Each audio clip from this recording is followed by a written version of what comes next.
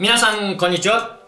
コインオタク編集長の伊藤です。この動画では、皆さんからいただいたご質問、仮想通貨の最新のニュースについて、解説をしていきたいと思います。本日のテーマはコイン月光さんが、レポートとして出しました2022年度の1クォーターの仮想通貨市場分析レポートについてを解説させていただきます。結構ですね、これ SNS の中でもバズっておりまして、非常に綺麗にまとまってるなというところで、ぜひぜひ仮想通貨投資をしている人はですね、このコイン月光さんの公開しているレポートをぜひ見てみてください。今日この動画でですね、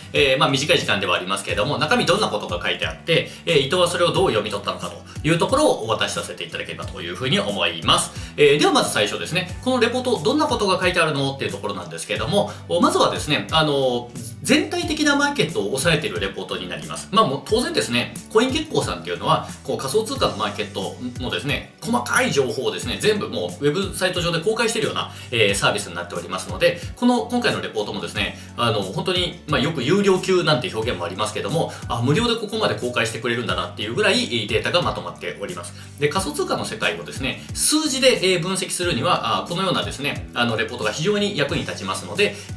これも、いわゆるですね、こう数字で実際にやってる方が再現性が高いんですね。要はなんとなくの感覚で伸びてるかもとか、いや、減ってるかもではなくて、具体的に数字で何パーセント上がってるのか、何パーセント下がってるのか、それは何に比較したらどれぐらいの影響力なのか、インパクトなのかっていうのを全て定量的に出しているので、これはもう読み間違うことがないわけですね。数字で出てますので、上がってるか下がってるかはもう一目瞭然という形になります。ですのでですね、今回どういうことが書いてあったかというと、まずはですね、主流の銘柄が2022年の1クォーターでどういうパフォーマンス、いわゆる価格がどれぐらい上がったのか。で、それは実際の経済の指標と比較して、上なのか下なのかというところが書いてあります。で、見ていただくとわかるんですけども、主要の銘柄がですね、結構下がってるんですね。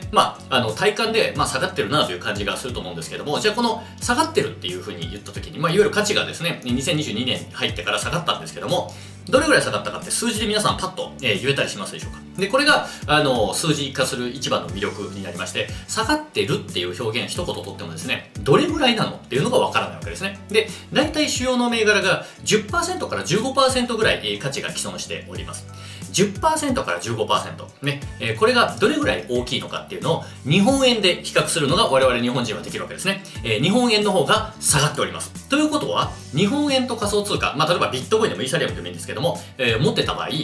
価値は上がってるんですね。はい。こういうことがですね、数字、レートのマジックというかですね、レートの違いによって生じますので、基本的には日本人で、日本円を仮想通貨に変えた人は、どのタイミングで、今年ですね、2022年に切り替えたとしても、プラスになっているというか、日本円対日本円に対しては、プラスになってるんじゃないかなというふうに思います。これはですね、外部的な要因もありますよね。日本円が下がってるかどうかなんていうのは仮想通貨のマーケットとあんまり関係ありませんので、基本的には日本円っていうのがそれぐらいちょっとマイナーなコインになっちゃってるよっていうのが今の現状ですね。はい。で、主要銘柄だけではありません。主に4つのポイントのレポートがまとまっておりまして、1つ目はステーブルコインです。ステーブルコインがですね、当然アメリカドルのペッグしているステーブルコインになりまして、UST っていうですね、テラのネットワーク上で発行されているものが取り上げられております。この UST に関しての経済圏を気になる方はぜひ見てみてください。1つのテーマはステーブルコインです。2つ目は DeFi です。DeFi をですね、今外してはブロックチェーンの世界は語れませんので、基本的にはDeFi っていうのが中心の産業であるというふうに認識しておいてください。3つ目はNFT なんですね。NFT っていうのが流行ってるって言われるかもしれませんけども、じゃあ持ってる人が少ないですよね。あんまり身の回りで自分は NFT コレクターだよっていう人も少ない中で、NFT の産業規模ってどれぐらいなのっていうのもしっかりと今回解説されておりますので分かりやすくなっていると思います。では4つ目なんでしょうかね。DeFi、NFT ときたら4つ目何なのかなっていう風になった時に、実は結構ね想定外かもしれませんが、4つ目はマルチチェーンです。マルチチェーン。例えばマルチチェーンで日本の方がですね、イメージするのはコスモスとかですね、コスモスアトムっていうトークンがありますけども、コスモスプロジェクトだったりとか、ポルカドットだったりとか、そういったプロジェクトがですね、いわゆるマルチチェーンプロジェクトっていう形になるんですが、もうマルチチェーンの産業もですね、この2つだけでは全然なくて、ものすごく広がりを見せておりますので、このマルチチェーンの構想が今2022年の第1クォーターでどこまで伸長したのか、そして期待されているプロジェクトはどれなのかというところをしっかりとウォッチできるようなレポートになっております。全部でですね、40ページちょっとありますので、まとまった時間でですね、ガッと見るか、ちょっとこうね、必要なところだけ、自分は NFT 興味あるよとか、マルチチェーン興味あるよっていうところで、必要なカテゴリーだけ目を通すだけでも非常に有益なんじゃないかなというふうに思いますので、ぜひですね、レポートダウンロードして見てみてください。はい。では、これをですね、伊藤が読み取ってですね、ちょっと解説気味にですね、伊藤の所感も添えてお話をさせていただければなというふうに思います。まずですね、このレポートが出ましたというふうに形でこうまとまってね、皆さん、じゃあこれを投資の判断にしようという形なんですけれども、中見てですね、で、今の世の中を見たときに、伊藤はですね、ちょうどいいなっていうふうに思いました。例えば、このレポートってもう当然まとめてるわけですから、一歩遅いわけですよね。最新のところで活躍している人は、いわゆるこのコイン月光さんがレポートをする前に、この情報を全部自分でまとめて、で、独自の投資をしているっていう感じになると思うんですけども、早すぎると伊藤は感じましたね。なので、実はあんまり時間割かなくてもいいのが仮想通貨の世界かなというふうに思います。他の株式とか不動産とか、そういったマーケットっていろんなプレイヤーがいますので、誰よりも早く最新の情報を取ってですね、人に知られないうちに何か行動をしないと、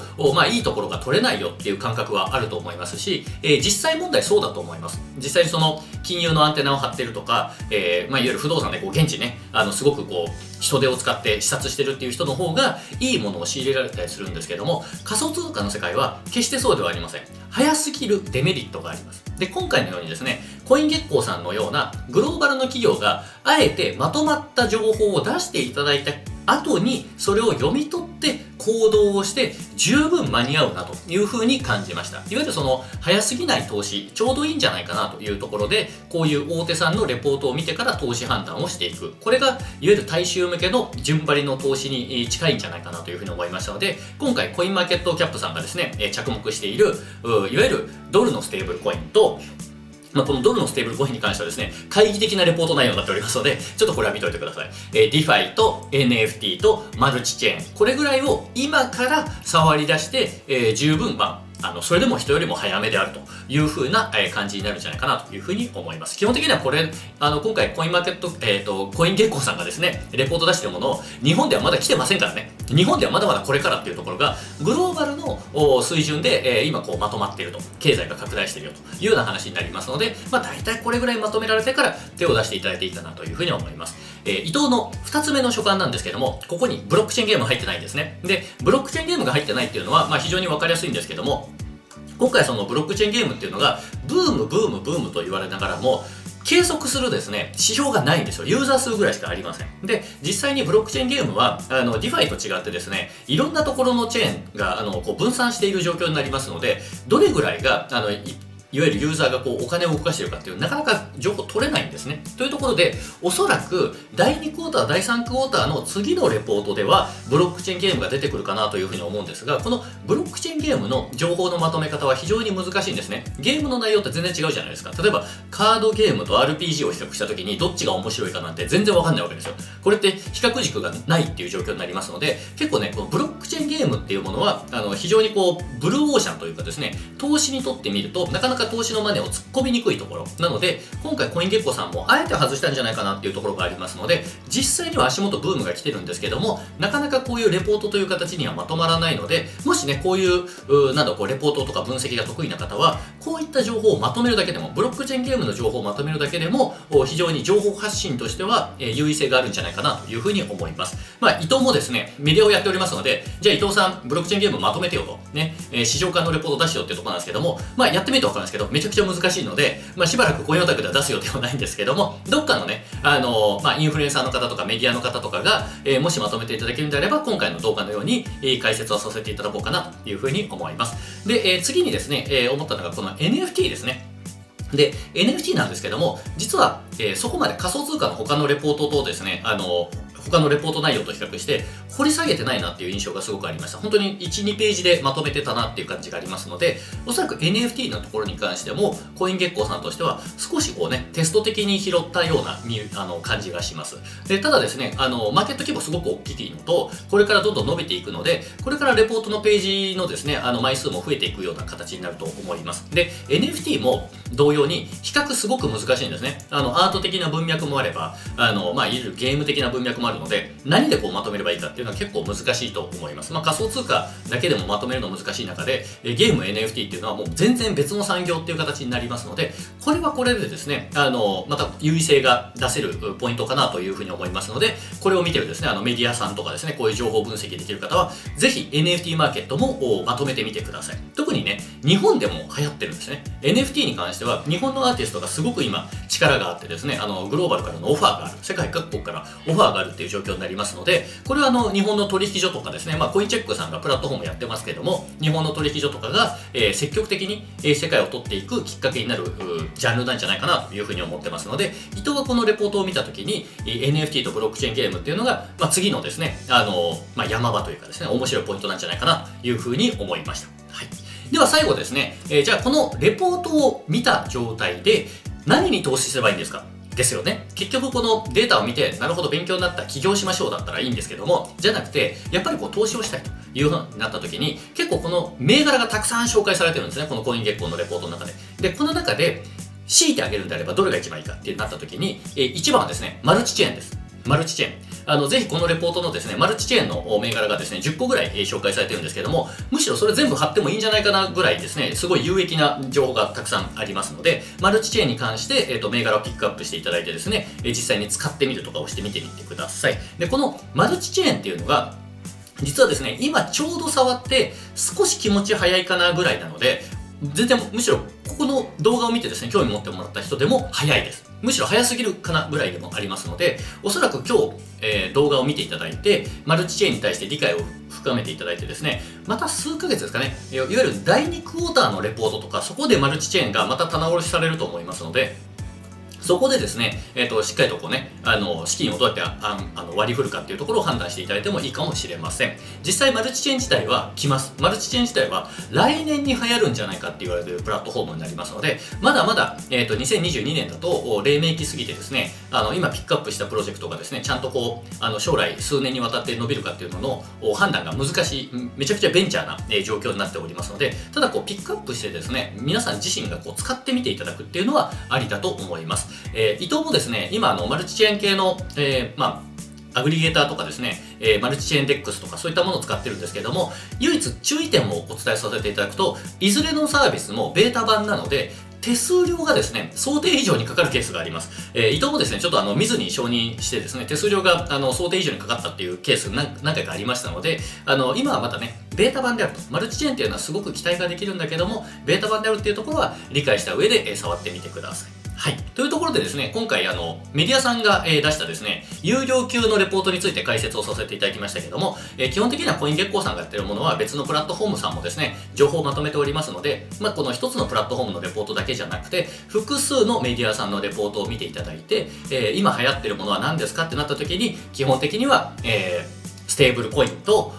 ディファイと、NFT と、ブロックチェーンゲームと、マルチチェーン。この5つの項目を外さないようにしていただければと思います。で、実際にこの5つ以外にも産業っていっぱいあるんですね。ブロックチェーンはもういろんな産業があってですね、200を超える産業があるんですけども、その200を超える産業に携わってる方もいらっしゃると思うんですが、距離感が近いとそれがすごく流行ってるように見えますよね。例えば AI だとか IoT だとか、いろんなものがブロックチェーンで使われるんですけれども、グローバルの目に立ち返っていただいて、マスですね、いわゆる大衆として何に着目しているかっていうと、先ほど挙げた5つが一番着目されているので、この大きな波に対して順張りをするっていうのが、投資が一番、再現性が高くなりますので、ぜひこちらの5つのカテゴリーに関して、情報の収集というのを効率よくやってみてください。